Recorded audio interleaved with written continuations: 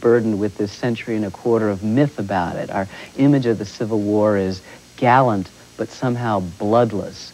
It's Scarlett O'Hara and Rhett Butler and too much sort of treacly tradition that doesn't allow us to actually understand it for the complex event, so that we're in some ways repelled from it, and yet when we learn the truth about it, we can't bring it. And there's no more amazing figure for that than Robert E. Lee, a man who's offered the chance to run the Union Army but turns it down to serve his country. Now, what's his country? It's Virginia, who opposes slavery and secession but defends them both.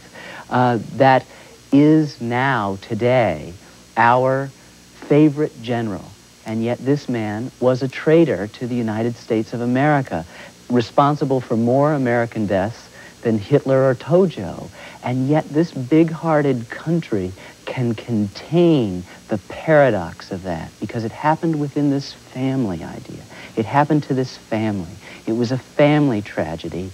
And though someone strayed, so someone erred, so someone left, we're still willing to take them back in and to love them in a way, and that it speaks volumes about our dimensions as a people, that our favorite general can be a man as difficult, as negative, as powerful, as mythological, and as great as Robert E. Lee was.